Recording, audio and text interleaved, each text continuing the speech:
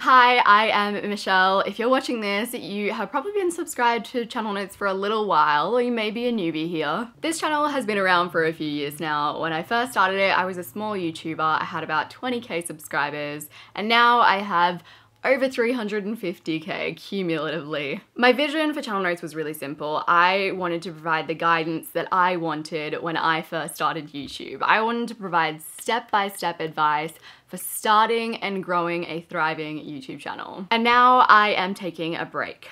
A formal break, because if you've been here for a second, then you may have noticed there are some informal breaks that happen on this channel. I love Channel Notes. If I could do Channel Notes, keep it up, create weekly high quality content, create a group program, do in-person workshops with the thoughtfulness and consistency that this channel deserves, I would absolutely keep it up. If I had my way, I'd create an accompanying podcast, write a book, like I am ready. But right now I don't have the capacity to give that to you, mentally or physically, so I am taking a break. It'll be a formal 8-month break taking me into about March next year. By that point, I think that I'll have quite different circumstances, so it'll be a time for me to then step back and decide how this channel is going to look going forward. And then maybe I can turn this channel into what it deserves.